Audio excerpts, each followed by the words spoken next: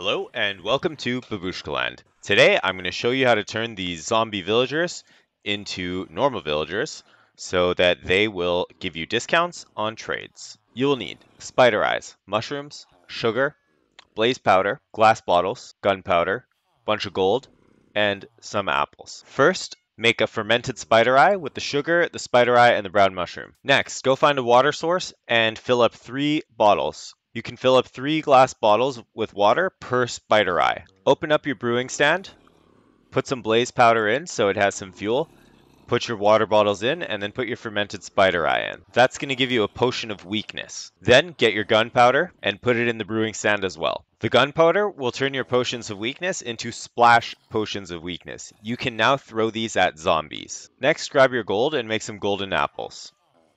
Once your splash potions are ready and you've accidentally killed at least one of your zombie villagers, obviously, you want to throw your splash potion. Hey, not that. Throw the potion. There we go. And you want to get this weakness effect on these guys. So we've got these 2 guys with the weakness effect. Now you can feed them a golden apple. Then they're going to turn into people again.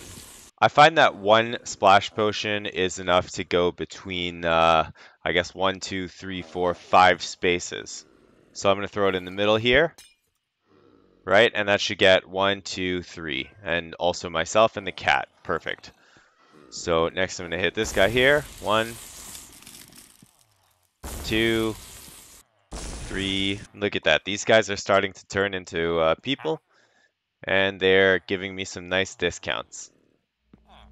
That guy's gone. Oops. 1 iron for 1 emerald.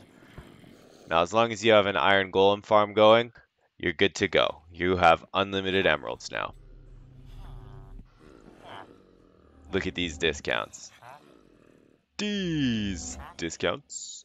Can't you just hurry up and be normal, buddy? No? Oh, there he is. And the last one. Boom, normal. Look at these unbeatable prices. Fantastic. 1 coal for 1 emerald. That's what I'm talking about. That's what we need.